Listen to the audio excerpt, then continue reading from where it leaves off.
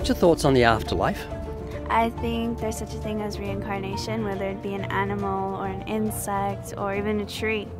You know, I think strange about reincarnation is that nobody knows what they were in the life before this life, or the life before the life that they had before that life, and nobody knows what they're going to be in the next life. Do you know what you were in the last life? I feel like I was a ladybug. I want to believe, but something telling me, like, why? Like, I don't know. And what do you want to be in the next life? Maybe a tree or the ocean. A tree? A tree. Let's say someone chops you down. And you can't be an ocean. The ocean isn't living. But do not believe a word he says. That's the voice of that atheist. I interviewed him about a year ago, and he regularly tried to stop people coming on camera.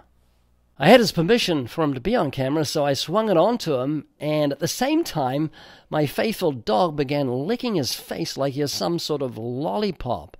He couldn't handle that, and to save face, he up and left. What do you have to do to come back as a good thing in the next life? Do you have to do something good? I think just stay good to others. And who makes these judgments? Is it God? That's a good question. I would just say a higher power. If not higher power, then our soul itself.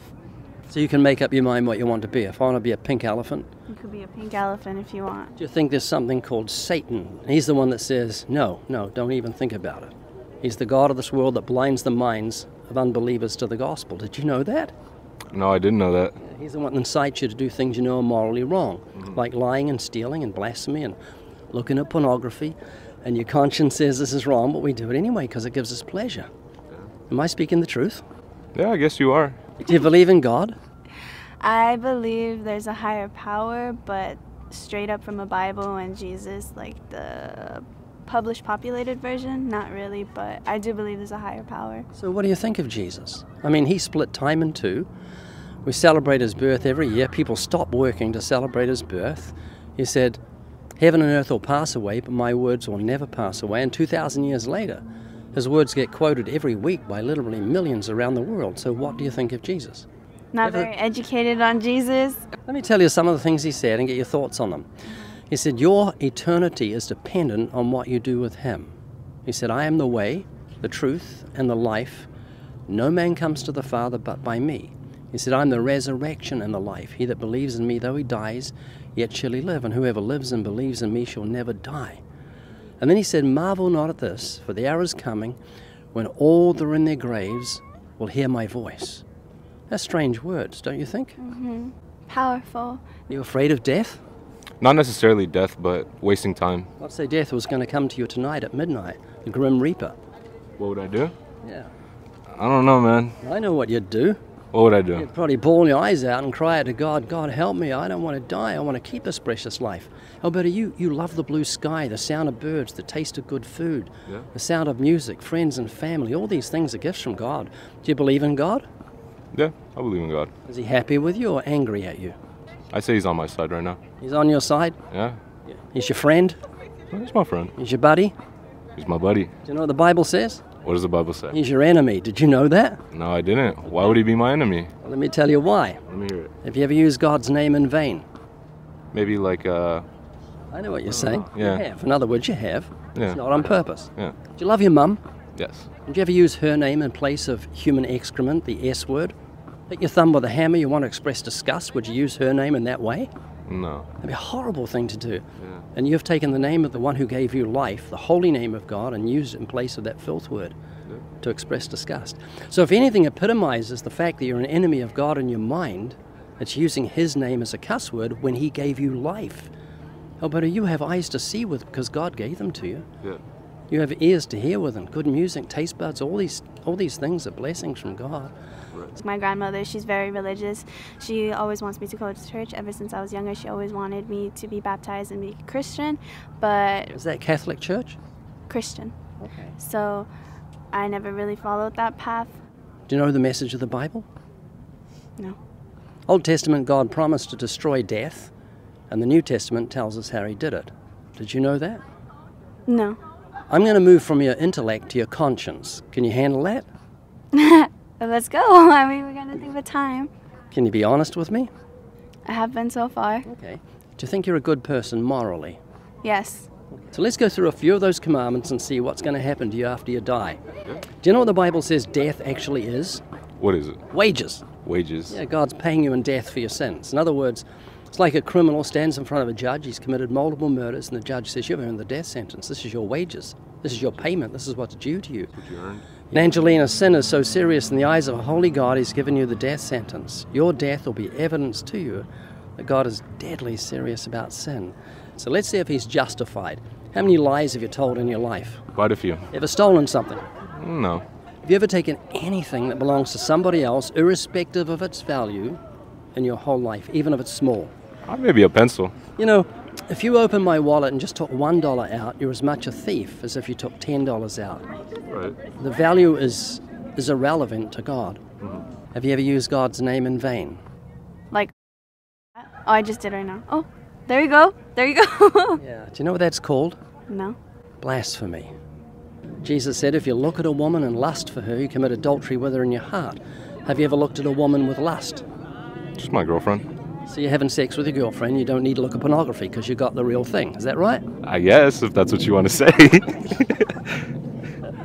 So, I appreciate your honesty. Okay. Alberto, you've earned your wages. You just told me you're a lying, thieving, blasphemous, fornicating, adulterer at heart.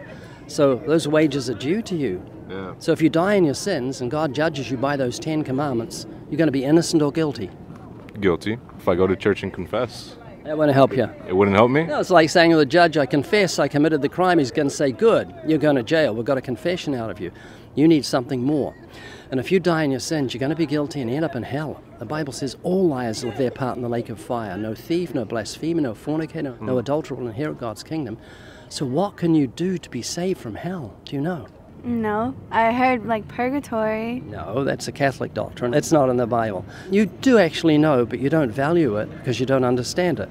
Have you heard of Jesus dying on the cross? Yes. Most people have, but they don't know this. Now, Alberta, if you can get a grip of this, it's going to change everything for you. The 10 Commandments are called the moral law. You and I broke the law. I'm as guilty as you.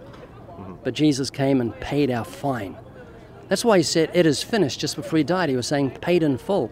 Angelina, if you're in court and you've got speeding fines and someone pays those fines, a judge will legally let you go. He can say, you're guilty, but someone's paid your fine, you can leave. Well, God can take the death sentence off you. He can let you legally live forever because Jesus paid that fine on the cross and then rose from the dead and defeated death. And if you'll simply repent of your sins, that's different from confession. You turn from sin. You don't say I'm a Christian, but you fornicate and lie and steal and blaspheme. That's playing the hypocrite, deceiving yourself. And then you trust in Jesus like you trust a parachute. So here's a question for you. If you're going to jump out of a plane 10,000 feet, why would you put on a parachute? So I don't die. And your motivation to be fear. You don't want to die. So that fear is your friend, not your enemy. It's doing you a favor. It's making you put on a parachute. And Alberta, because I love you, I've tried to put the fear of God in you today. I've tried to make you sweat a little and gulp a little to know that you're guilty before God, and if you fall into his hands, you're going to be damned forever under his wrath. Hoping you'll see that fear as your friend, not your enemy, because it'll drive you to God's mercy and make you let go of your darling sins that have given you so much pleasure, because you're not going to let him go until you're fearful of, what's going to happen. It's like a little kid playing with a stick of dynamite with a lit fuse. He's having a great time. You've got to say, kid, throw it away. It's going to blow you in pieces. If he believes it's going to blow him in pieces, he'll throw it away. And those sins that so fascinate you and so give you pleasure are going to be the death of you, and you've got to throw them away through repentance and faith in Jesus. And the miracle of conversion is God will change your heart so you love to do that which is right. And that's a miracle, because you'll say, I'm not going to fornicate because God says sex is for marriage and I want to obey his rules. Like when you drive a car, there's rules. If you're on the wrong side of the road because you just want to, you're going to kill someone or kill yourself. And so those rules that God gives us are for our protection. Is this making sense? After a quick lesson, yeah. You mean after what you've just heard, it's making sense? Mm-hmm. So you're going to think about what we talked about? It's interesting. Okay, I want to move you from it's interesting to my whole life is at stake here. You could die tonight in your sleep, die on the way home. I'm questioning it right now. It's just processing, questioning, that's very healthy. But don't question it too long. I'll tell you why. You don't know when you're going to die. 150,000 people die every 24 hours. A lot are young people. And if you and I were standing on the edge of a plane 10,000 feet up and we're both going to jump, I had a parachute on, but you didn't, and we're going to jump any second, And I said, "You're going to put your parachute on?" And you said to me, "I'm processing information. Best thing I can do would be to hang you out the plane by your ankles for 2 seconds. You'll come back in and say, 'Give me that parachute.'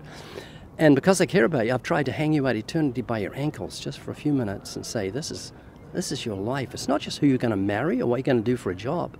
This is your forever." And then examine my motive. I don't get paid to do this. It's uncomfortable for me as it is for you to talk about sin and things like that. But I do it because I care about you and I want to see you in heaven, not in hell. So you're going to think about this with a sense of sobriety or urgency? Yes. Do you have a Bible at home? Actually, yeah. Yeah. It's a little dusty, huh? Yeah. And your grandmother's a Christian? Yes. And no doubt she's praying for you and you listen today because of her prayers, because she loves you. And so does the God that gave you life. Can I give you a book that I've written? If you'd like. I'd love to give it to you. And it's you wrote this? Yeah, I write books for a living. That's cool. So can you understand what I'm trying to say today? Yeah, I understand. You're going to think about what we talked about? Oh, yeah, I will think about it.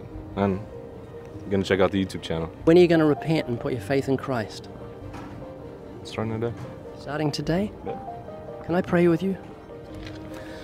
Father, I pray for Alberto. Thank you for his open heart today. I pray this day he'll truly repent, understand your love for him, and find a place of true sorrow for his sins and true faith in Jesus and pass from death to life, all because of your mercy. In Jesus' name we pray. Amen. Real quick, here are 3 things to help you grow in your faith. The Living Waters Podcast, the Evidence Study Bible, 200 of the most commonly asked questions of the Christian faith, and much more. The Starter Kit, 4 of our most popular gospel tracks, available at livingwaters.com.